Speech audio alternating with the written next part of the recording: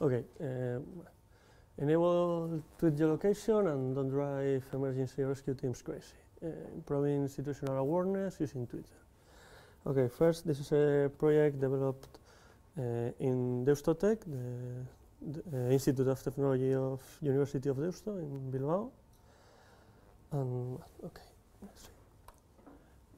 The outline of the presentation, motivations of the project, why we choose Twitter as our social network to the project, how to extract the relevant information of these tweets, the location problems we found when we start to do the project, noise reduction and disambiguation, explain these problems, the proposed solutions of this, so the preliminary results of the project and conclusions and future work.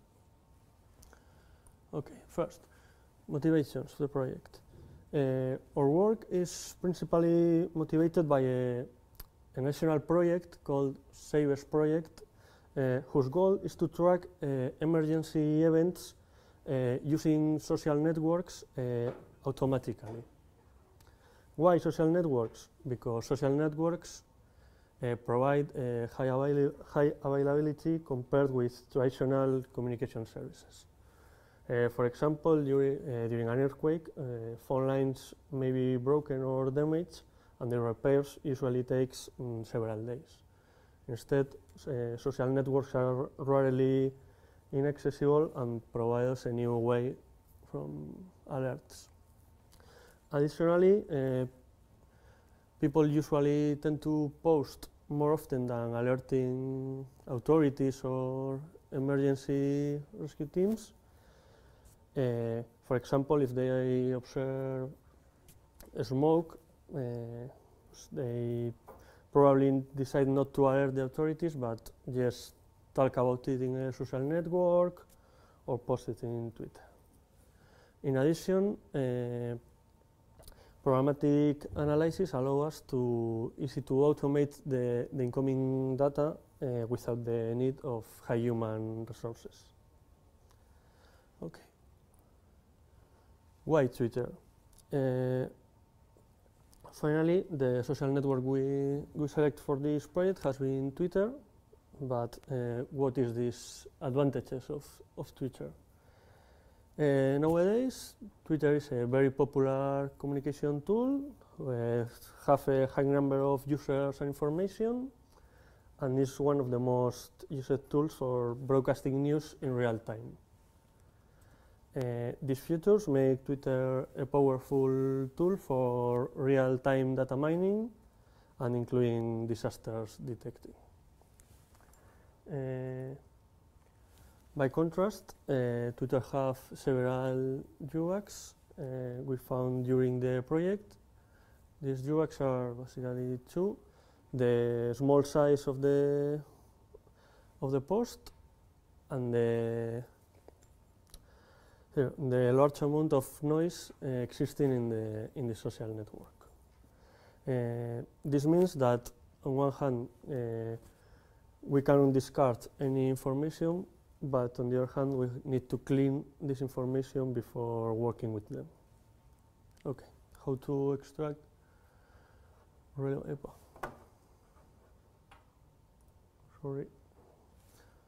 how to extract relevant information. To extract information and detect disasters, we must emphasize this in two factors: what happened and where it happened. First section focuses in detect in real time the tweets that make reference to any disaster and filter it. Actually, we filter these tweets using keywords and context filters that provide us an streaming of tweets related with several types of disasters. Once we know the tweets relating to disaster, our next step is to locate where is this disaster happened. Okay. Obviously, our initial idea is to take advantage of the tools provided by the Twitter itself, like users' profiles location and the geotag tweets. Additionally, we use NER systems, name entity recognition systems, to analyze the text and searching the locations the tweets are talking about. These NER systems are techniques of information extraction that seeks to locate and classify atomic elements in text into predefined categories such as names of persons, organizations, and in this case, locations. Okay. Next. But unfortunately, these tools are not just as helpful as we thought, and exist several problems we have to solve in more creative way. First of this problem is ungeotagged tweeters and users. Actually, very few users use Twitter geotagging, mainly due to privacy reasons, and this forces you to use additional criteria to place these locations and these tweets. Furthermore, there is a problem of the high amount of noise existing in Twitter, that is a lot of irrelevant information that normally difficults the message comprehension. And the last problem, we shall see later, is ambiguity. It is how to know the correct place a text refers when there are some places within with the same name.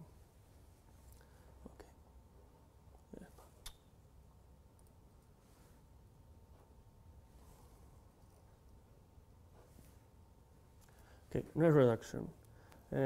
Here's an example of a tweet referring to a fire. As you can see, there are several characteristics that increase the difficulty to the neural analysis, and to increase the number of annotations we extract with these NER tools, we have developed some modules to clean this text. The system process for analysis a tweet is as follows. First, we apply a slang cleaner module that detects common slang words in English and replace them with the equivalent expression on plain language. Example. Okay. Then the next step is to clean the stop words. The stop words are a list of static predefined words that we know that didn't apport any information to the text. Then finally, Twitter symbols like hashtags, retweets, other users' mentions, links, and this type of things are not analyzed and removed from the text. We take this finally. Next. And then the name entity tool, the NER analyzer, process this text and detect locations. Obviously, this process may be wrong sometimes, but have a high accuracy of success. In this example, finally, we got the Springfield Marcus location. Okay, well, here is some results about these tools. The results is a preliminary test, and using a corpus about 1,000 tweets relative to the last year's Japan earthquakes. We show you later. And in this comparison, we use two different neural analyzer tools.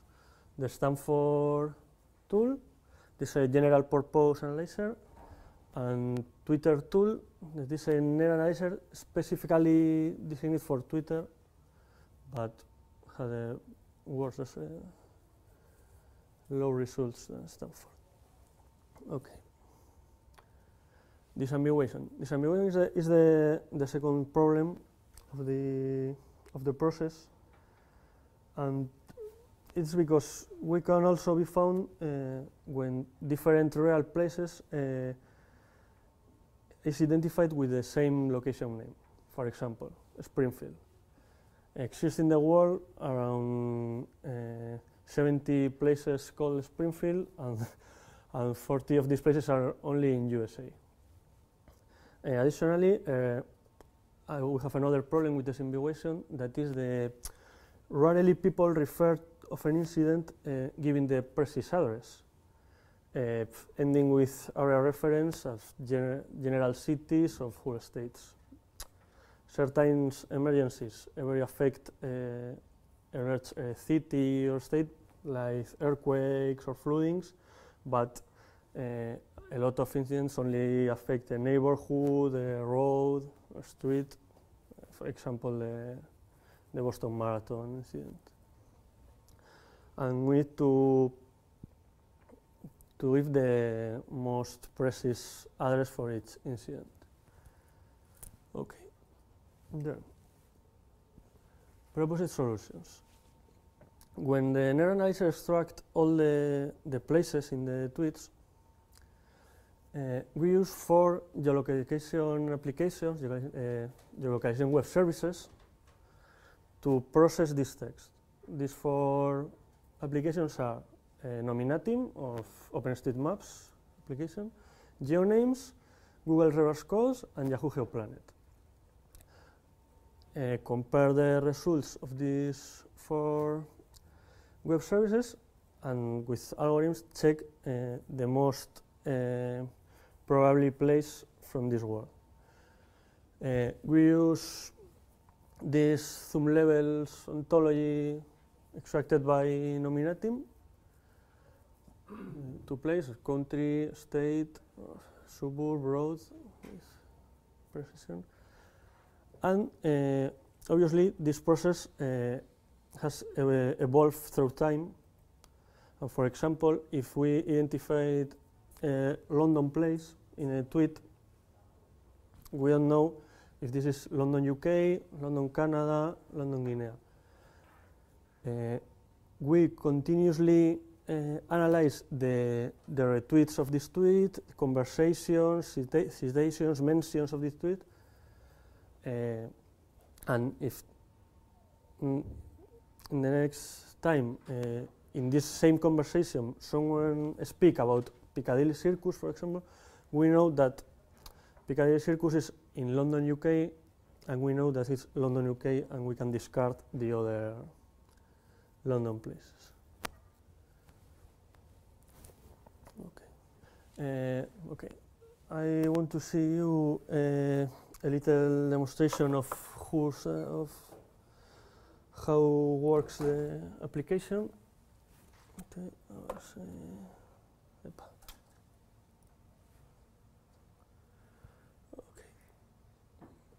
Okay, in this case, we first see how using this label tags, so this location tags, for example, in this case, University of Warwick, we use the 4th geolocation web services, and the system places the Warwick University in a map, and not only make a point, not only point out, and give us these bounding boxes, this perimeter of the locations, and we can identify small places into other big places. For example, if you know we change University of Warwick for Scarman in Warwick, applications ask about that and detect. Well, we can see one of the 4 geolocations fail and mark Warwick City, but the other answer us marking Scarman Car Park, Scarman House, Scarman Road, on all the perimeter. Here. And now we have to identify the perimeter of this disaster. Okay, and with this we can do. For example, this is a full corpus that I explained before of the tweets with his metadata about the Japanese earthquake of last year. This is the original text of these tweets with all the noise. This is the processed text and cleaned text, and this is the places detected by the NER analyzer. Now we take all this data, combine this data with the geolocation applications, and put them in a map. We can see some points in United States, in Europe, but if we move to Japan, we see all the Japan places reference about these disaster tweets. We can see that the highest number of tweets are around the basic areas of the earthquake, and we can see the perimeters of these locations. And when with this information, we can do algorithms, mathematics with all the coordinates of these points and clustering them in groups for each incident, or make group areas when the disasters are more intense. And the different colors of the points is referring to the different web service that point them. Okay.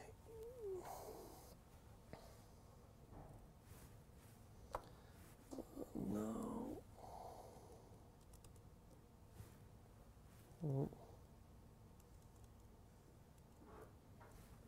okay.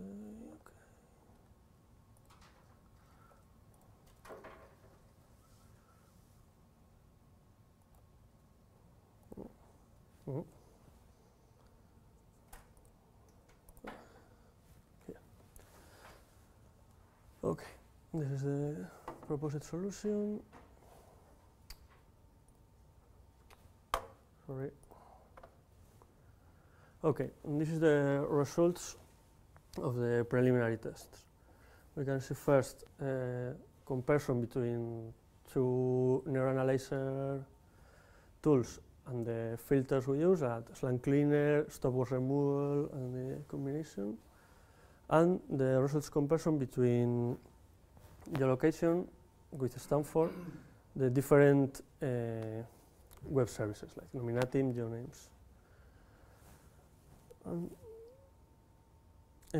the conclusions of the work is we are now trying to implement the algorithms for another social networks like Facebook. Okay. We need to improve the conversation graphs we use to do disambiguity locations, and obviously increase the accuracy of the system. These are some reference of the project, and thank you for your attention. This is my Twitter and my email if you need something and questions.